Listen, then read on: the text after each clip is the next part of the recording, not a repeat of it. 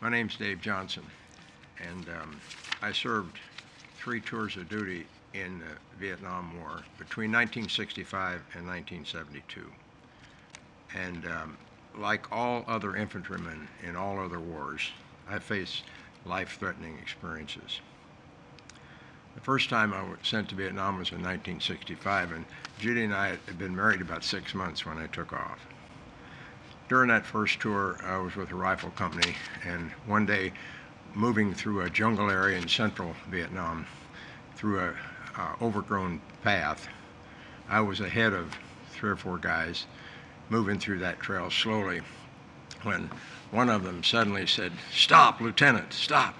And I, of course, abruptly stopped and looked down in front of me, and right at my across my shins was a tripwire for a booby trap. It was connected to a grenade. And if I had tripped that, the grenade would have gone off and probably have killed me and the guy behind me. So I felt very lucky then, and of course I was very thankful for how alert that young man was. My second tour in Vietnam in 1968, I went back as a rifle company commander.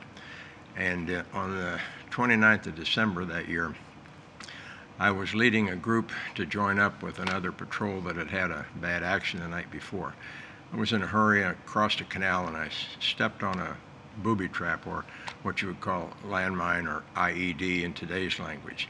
It was a small piece of explosive, probably, that when it detonated, it threw me, knocked me down, and found out later that I had broken bones in my foot and ankle and had injuries to my arm. But attached to that booby trap device were 3 hand grenades, and they were just kind of blown to the side. They didn't detonate, although they were intended, of course, to explode. Even if one of those grenades had gone off, I wouldn't be sitting here with Judy today telling you this story. So I was evacuated through Japan and back home to Judy and the kids. Yeah, shortly after Christmas, I got a phone call from Dave, that second tour, and he said he was in Japan, and I don't think I even bothered to ask him what was wrong. I just said, "Oh, thank God you're coming home."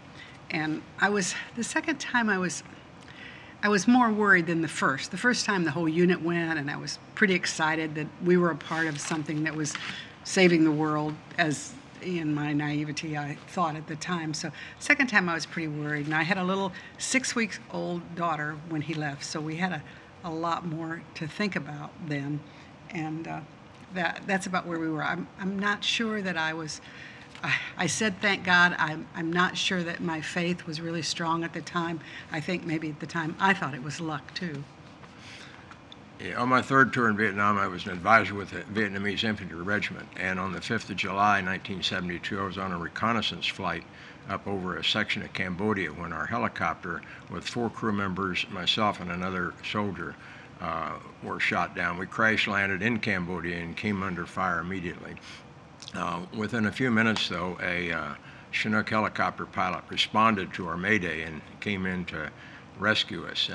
My thoughts then on the ground were, I'm either going to get killed or captured here today. And when the rescue came, it was a great relief to see this rescue helicopter come in. Now, the third time he went, I was sure he was going to die. I figured the first time, I didn't know about the almost stepping on the landmine the first time, but the first time I thought, okay, he came home, he's fine. The second time he was wounded. When he got on the plane the third time, I just said to myself, they're going to kill him. That's what they're going to do. And by that time, we had 2 children. We had a 2-year-old and a 4-year-old, and we had thought we were free of Vietnam, but no, not so much. And so I was positive he wasn't going to come home. Well, several years later, I made contact with one of the crew members of the rescue helicopter came in. And he told me as their helicopter approached the area where we were shot down, the fire, of course, that was being directed at us now is directed at the rescue helicopter, which is a big target. And he said as he came in and saw the tracer rounds flying around, he thought to himself, today is the day I'm going to die. We're not going to come out of this alive. And yet the helicopter came in, it swooped around, we raced in the back end of it while rounds were slapping against the side of the helicopter. And we were lifted off even though the helicopter was damaged. This same crew member also told me that as we were being lifted off, he felt as if the hands of God were around that helicopter bringing us to safety. After these events, I felt lucky. I felt fortunate, of course, but over the years, at that time I had a belief in God. I believed in God, but my faith wasn't real strong. I didn't have a good, strong personal relationship with Jesus Christ. But over the years, I began to recognize and acknowledge that it wasn't just luck, it wasn't just happenstance that I was saved on those 3 times. I really believe it was by the grace of God that I was saved. And I know it was by the grace of God, because I, you know, that third time I didn't hear about it for probably a year after he got home, or maybe even longer before he told me what had happened over there. But my faith wasn't that strong then either. But I truly believe that Dave was saved for a very strong reason. I've seen the impact he's had on me and my relationship with God. I've seen the impact he has on our children, on our grandchildren, and I've seen the impact that his life has met to a lot of other people we've met along the way. So I know why he was saved. At the time these incidents happened, and for several years after, I had never read or even thought about the Psalm 91. But a lot of people call this a soldier's psalm, and for good reason. I just want to tell you read a couple verses from this. First of all, he who dwells in the shelter of the Most High will abide in the shadow of the Almighty. My refuge, my fortress. He will deliver you from the snare of the trapper, from the deadly pestilence. He will cover you with his pinions, and under his wings you may seek refuge. His faithfulness is like a shield and a bulwark. You will not be afraid of the arrow that flies by day, or pestilence that stalks in darkness. 1,000 may fall at your side, 10,000 at your right hand, but it shall not approach you.